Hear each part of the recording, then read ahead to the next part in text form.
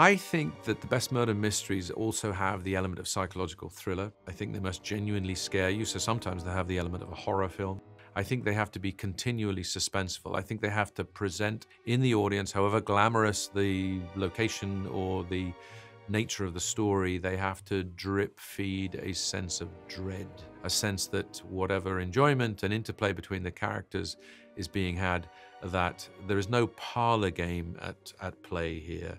There is the very, very serious issue of murder, and that prospect, and the prospect that any one of you at any time, any character could be subject to that terrible fate, I think needs to be constantly, unsettlingly, agitatedly there.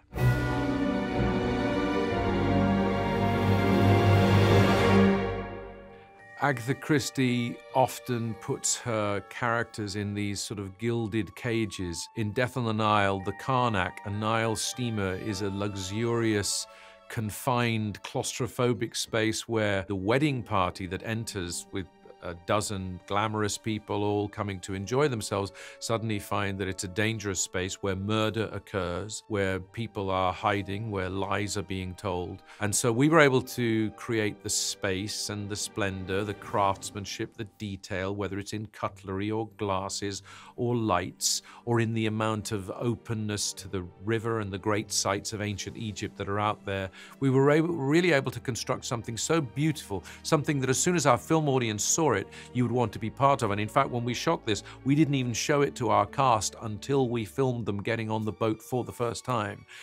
So we wanted to have this feeling of, gosh, what an exciting place to be, until that exciting place turns out to be what a dangerous place to be. And Agatha Christie, I think, does that constant back and forth between what appears to be safe and what appears to be dangerous. And Death on the Nile plays with that dynamic at all times. I have investigated many crimes, but this has altered the shape of my soul. I think just from the Agatha Christie universe, it would be great to see Hercule Poirot and Miss Marple get together. I think if they were able to travel in time, having them meet at a club in London with Sherlock Holmes would be pretty interesting, because I think they both think that they're the cleverest man in the room. So it would be interesting to see how they pretended that they weren't. I think they're both capable of being very sort of chameleon-like in the way they present themselves, depending on the situation. I think in the world of sort of superhero assembly, I think there are a couple of detective matchups that would be fun. That would be fun for starters. Sherlock, Hercule, and Jane Marple. I'll have grounds more relative than this. The play's the thing wherein I'll catch the conscience of the king. I had been involved with the play Hamlet ever since I saw Richard Chamberlain, the great American actor, on television, and then Derek Jacobi on stage in England when I was a very young man, and was always intrigued by this extraordinary character who's at the center of a revenge drama. And all across my early acting career, I got a chance to play the role. So by the time I got to the age of 34, 35, I had an enormous amount of experience of working on the play and the part, and a real determination to try and present the whole of the text of Hamlet, in as far as we know it, in the most sort of spectacularly cinematic way one could. So I worked with Castle Rock and an amazing cast of actors, with Derek Jacobi playing the king this time, not the prince, and people like Charlton Heston and Julie Christie and Gerard Depardieu and Jack Lemmon and Robin Williams and Kate Winslet making an early appearance just before she went and did Titanic. And for me, it was about doing a film that concerned the life of one family, a royal family, but whose own story, when it unfolds with such tragic consequences, really changes the fate of nations. And so by the end of the story, there's been a revolution.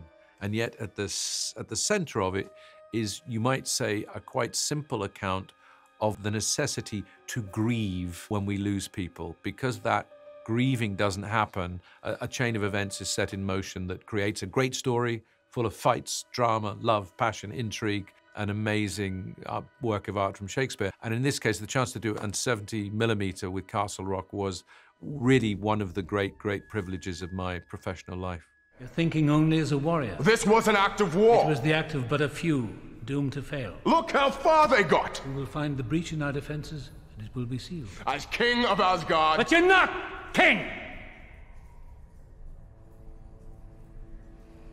Not yet.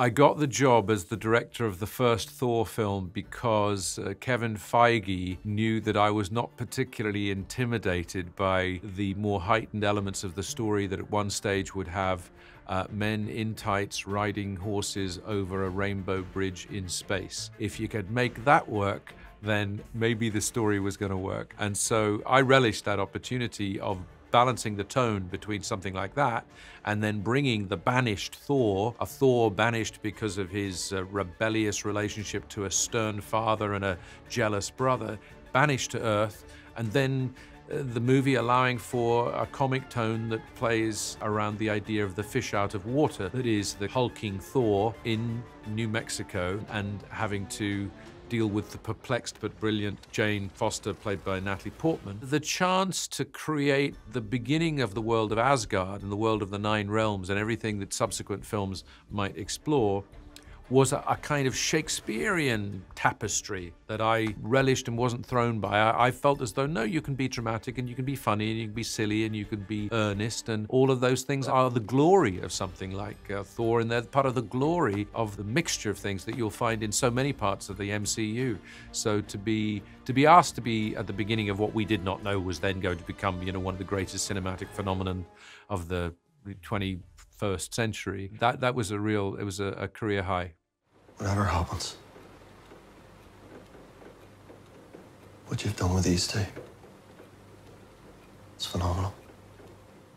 The story of Belfast was one that was born out of the beginnings of the pandemic and the introspection that it brought, that sent me in this time of uncertainty and an unknown future back to my time as a 9-year-old in Belfast, where that same atmosphere was experienced when suddenly violence visited our otherwise very harmonious street, and the whole world turned upside down, much as it did for us all across the world in these last 2 or 3 years. And I wanted to write about how a 9-year-old with a 9-year-old's view of things, so inexperienced and beginning to understand how difficult it is to be a grown-up in a world that is so volatile, I wanted to sort of chart that, and in so doing, look at the sacrifices my parents made to help us judge whether to stay or to leave in a difficult situation that was particular for every single family, and to put a spotlight on some of the surprising things that went with that terribly violent time, which was the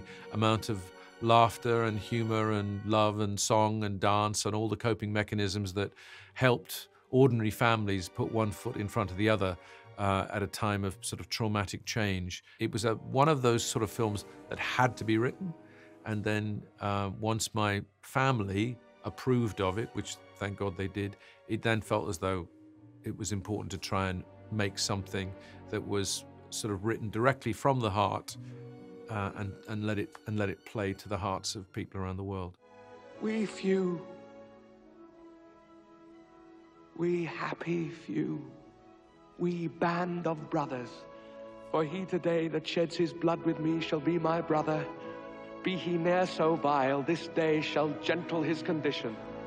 And gentlemen in England now abed shall think themselves accursed they were not here, and hold their manhoods cheap, whiles any speaks that fought with us upon St. Crispin's Day!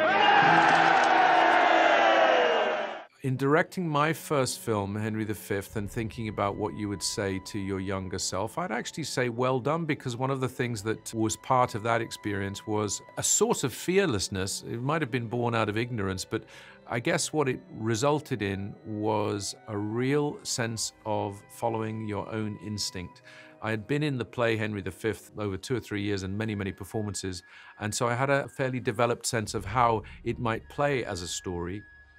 And those instincts, I think, because I didn't have much else, to be honest, I had the observation that I'd had of working on some films and some television programs with very good people. But I also learnt there that one of the smartest things that you can ever say, if it's true, which in my case it often was while making Henry V, the phrase is, I don't know. When someone asks you something, if you don't know, you really have to say it. I would have probably started saying that earlier if I started again. But what I admired about that was that it was relatively unfiltered. I didn't second guess myself. And I think I would give my advice to any first-time director that's why you're there. I remember the cinematographer, Kenneth Macmillan, who I'd worked with on a Pat O'Connor film called A Month in the Country with Colin Firth. He was shooting Henry V, and he made the point to me, he said, don't ever worry about some of these technical things. He said, you're learning very quickly and you ask questions all the time and you tell us what you don't know, and that's all we need. But what we really want is your vision of this. We want your ideas. So don't think that there's some magic science that you have to find. Don't think that there's some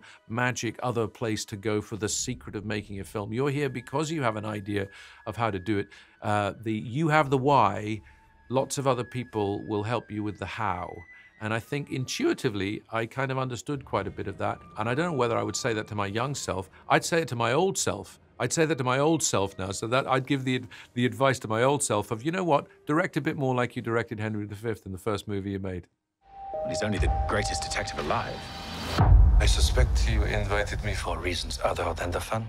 Annette Bening, you know, said on Death on the Nile that her best experiences with the best directors were that they were very organized. She said, when I say that, I know that it does not sound sexy, but believe me, when they're as organized as I found Chris Columbus, Paul Greengrass, Chris Nolan, Danny Boyle to be, the organization is all to do with clearing the playing field so that the maximum amount of creative spontaneity can occur. So they are all directors who have been there way before you. They are spiritually and sometimes actually up in the morning way before anybody else in order to try and answer every question, do every piece of prep they practically can in order to try and prepare for the happening that they hope will occur. And the other thing I would say that I've noticed about those great directors, Chris Nolan is a real example of the ability to use time in a way that makes you feel as though you have all the time in the world. He does not respond to pressure, even though every day that he works on a film, as it is for any director, is pressurized. That applies to someone like Paul Greengrass as well, who brings also terrific compassion. He's a very compassionate and kind person. And so you just feel as though there is a genuine human interest there that makes you feel very assured and confident. And someone like Chris Columbus, when showing that quality to those young people in those Harry Potter films, I think was one of the reasons why they started so well, that they were given a confidence that he had that was rare and that I've learned much from watching. We have a piano tuned, a chef stolen from Shepherds of Cairo, and enough champagne to fill the Nile. I very much, which you see in my film of Belfast, enjoy Westerns. I've enjoyed them since I was a very young boy, and I think the mythic nature of them, something of the Western is what I was trying to make with Belfast, but I think an actual Western is something that I would be intrigued to try to do. I have a little idea that's been brewing. With me, everything is long-term development. I can have an idea from 20 years ago that's just been sizzling away for a while, and maybe it comes out at some point, maybe it doesn't. I've got a few scripts in bottom drawers that might come back out, and they all head towards that Western world.